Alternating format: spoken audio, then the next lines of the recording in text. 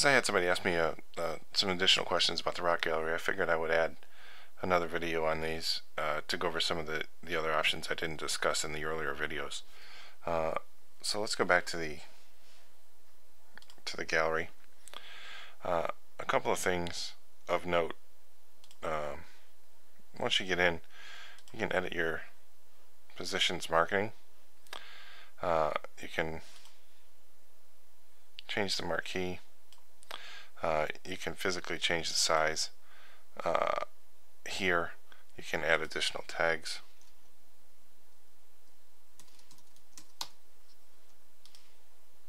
Okay, obviously you have the linking structure that we just talked about in the earlier video. You can physically move the item around. You've got zoom in, zoom out. Alright.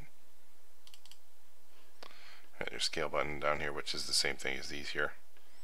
Alright, so we'll go back out.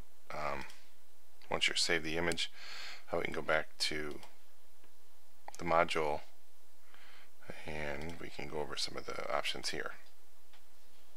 Alright. Basically you've got your different menu items here that you can use as a default link item. You've got the option to show the title or not, and show the caption and or not. You've got a manually, actually let's go back.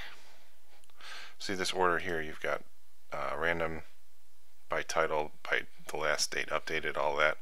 Manual order is another option I forgot to go over. So if we go back to the Rok Gallery component, and we'll go to the galleries page, and we go to this. The slideshow gallery ordering allows you to manually change the options of the images that you want to display. So if we save that and go back, we'll see a new image as our first image.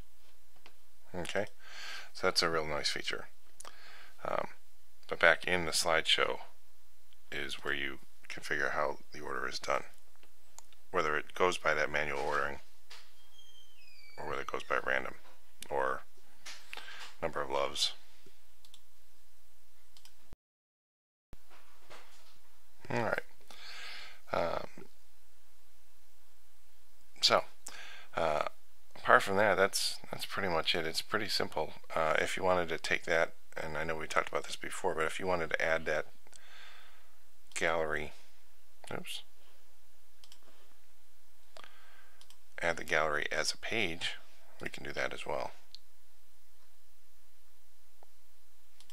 Do a gallery view type, and we'll just call it photo gallery.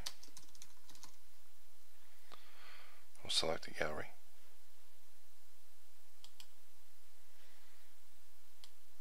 Save.